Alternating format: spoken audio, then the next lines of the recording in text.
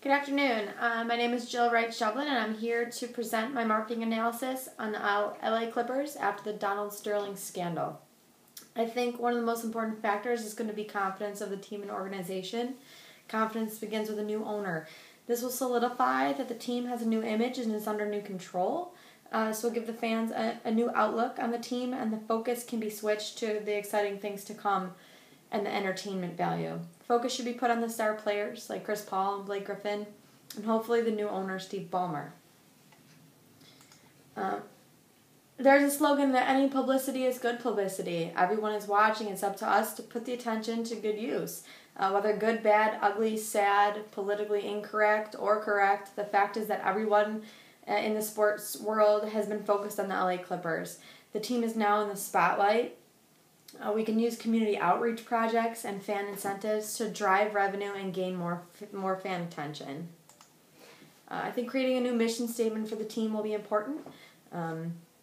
I've created one to create a marketing strategy that reaches the community of LA and the surrounding suburbs. One that creates excitement within the NBA and sports audiences through TV, radio, and social media, to show a team united with the focus on winning basketball games and filling the seats with devoted fans. I have included a list of some of the current company sponsors and sponsorships that we have: Mercedes-Benz, Diego Liquor Company, the Commerce Hotel and Casino, State Farm Insurance, CarMax, Virgin America, Red Bull, Kia Motors, and Sprint. All of which either suspended their sponsorship with the LA Clippers or they've dropped us completely. I think two of the very important ones are going to be State Farm Insurance along with Red Bull. They both also have player endorsements, State Farm with Chris Paul and Red Bull with Blake Griffin. And I think it's going to be very important for the team to work on those relationships and regain their trust. My recommendations for the 9 sponsors listed above, we need to show that the Clippers have a zero tolerance rule as far as discrimination is concerned. We'll need to reach out to all of our sponsors, whether in danger of losing them or not. Communication is key in keeping their support. They should be the first people to know decisions we make about where our focus lies and who is in any leadership roles within the Clippers organization. Like I said, focus should be put on Red Bull and on State Farm Insurance, since they also have athlete endorsements with our star players. I think that 2 of the sports scandals that we can use for examples and in comparison to this would be the 2009 Tiger Woods scandal. I like this comparison because it shows Tiger with Nike as his sponsor still today with $20 million a year sponsorship. The scandal was a personal matter that affected his career and golf in general. The one I'd like to compare that to is the Lance Armstrong scandal. Also, just an individual that had a scandal. These are individual sports, so that varies a little bit with the scandal we're talking about, and that's a team sport, basketball. But I like this because Lance Armstrong was also sponsored by Nike, and they withdrew from him immediately after there was proof of his cheating allegations. It just shows that they dropped him because his scandal was directly affecting his performance as an elite athlete, and this differs from Woods and Sterling, whose private matters brought on the negative attention. I think that we can show that we do not have the same views as an organization that Donald Sterling does. He's just one man, and we have zero tolerance, and we do not stand behind what he said. Community outreach is going to be a huge portion of our marketing strategy and how we regain trust in sponsors and in fans and just in the community of Los Angeles. I feel that community outreach and involvement should be one of the main parts of our marketing strategy. LA is a very diverse city with many ethnicities and races amongst its population. The Clippers organization should team up with inner-city youth basketball teams in Los Angeles to show their support of youth athletics. Star players should be front and center at many different community events. Players of white, African American, and other ethnic backgrounds should be present together to represent one united team organization. These players should also be present at events run by the organizations and current sponsors and any sponsors we're looking to add to our list. I think we also have to show that there's an advantage to being a season ticket holder. We need to take the focus off of the scandal and add it back to our fans and the support of our winning basketball team.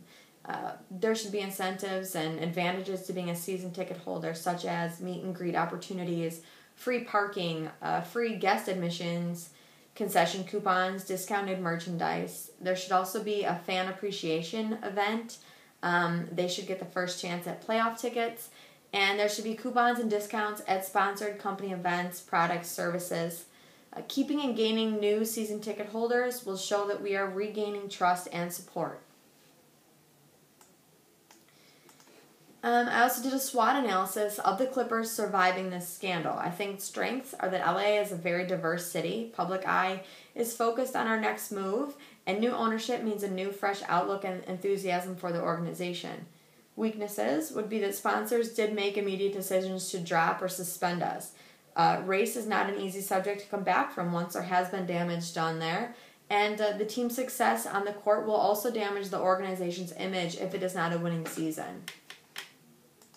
Opportunities would be that we have a chance to show zero tolerance with discrimination and unite the organization. This is added fuel to the fire. It can help drive the players and coaches towards success on the court. And this can strengthen relationships with sponsors if we go about it in the correct way. Threats would be that we can lose all or most of our company sponsors. Players may decide that they want to leave the organization as well. And we could result in a downward spiral if we do not make immediate changes. I think social media is going to be vital to our success. Twitter will be vital for the athletes to reach out to the fans and let them know that they're enthusiastic about the upcoming season and that, feel that the NBA did make the right decision by terminating Sterling and banning him from the NBA. Instagram should be used to show photos of star players at company outreach events and involved with sponsor companies. Facebook should highlight fan incentives as well as show company sponsors and logos. I think emotional marketing is also going to be a key part of our strategy.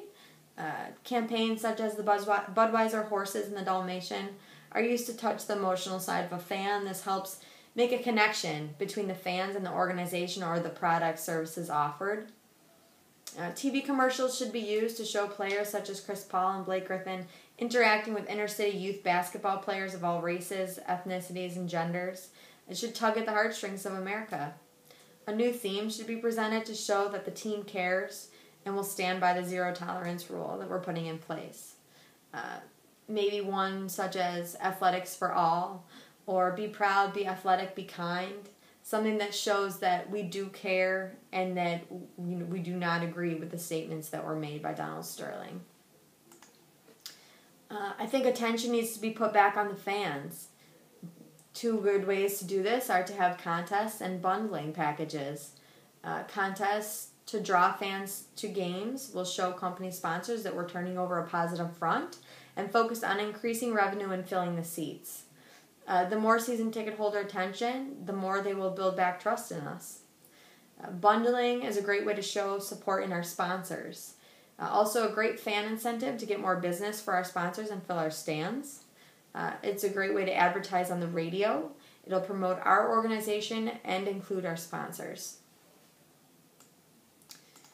In conclusion, I feel that the focus needs to be put back on the basketball and the star players. We need to build back the trust that our sponsors once had in us. The organization needs to form a united front to show that we have zero tolerance for any type of discrimination. Community outreach will be a huge part of putting the pieces back together. We need to keep the fans interested with the new incentive opportunities to draw the focus away from the scandal and the feelings of one man. Working on our relationships with our existing sponsors while forming new sponsorships is key to our success and revenue. The use of social media will help dramatically since it's instant communication with an audience that currently has our attention. Thank you so much.